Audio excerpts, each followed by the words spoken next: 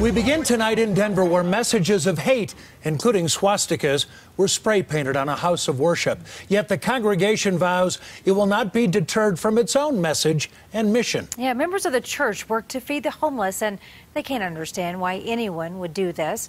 Dominic Garcia joins us from outside the church in the city. Beth Abraham and Dom, this really hurts their hearts. Hey, Karen and Jim, this church actually used to be a synagogue decades ago. As for that vandalism, here it is. You can see several of these were left by the vandal, including some graffiti over in the alley. And this community just can't understand why someone would do this. For many, the church in the city is a beacon of hope. And when you talk to Tamara Hoskins, she is eager to tell you about the outreach they do. We open our home. This is a home, and this is a home to all of us. It's our family. Most of us here at Church in the City are family. But on Wednesday, she says they were hurt by one of the very people they were trying to help. They thought this man just wanted a hot meal. I feel violated because we try to feed. We do feed these people 5 days a week in this building.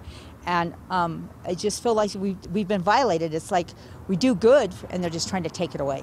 Police say Frank Maya is the one who did this. His hands and shoes had paint on them. It is awful whenever we see a place of worship treated in this way. Scott Levin is with the Denver chapter of the Anti-Defamation League. He says anti-Semitic incidents have been on the rise the past few years, and big or small, people need to know about it. I think it should get the attention it does, because I think when we see hateful incidences, we need to call them out, identify them for what they are. Tamara says they're hurt, but it won't stop them from trying to help others. Doing good to the community, and I believe this one's trying to take our good away.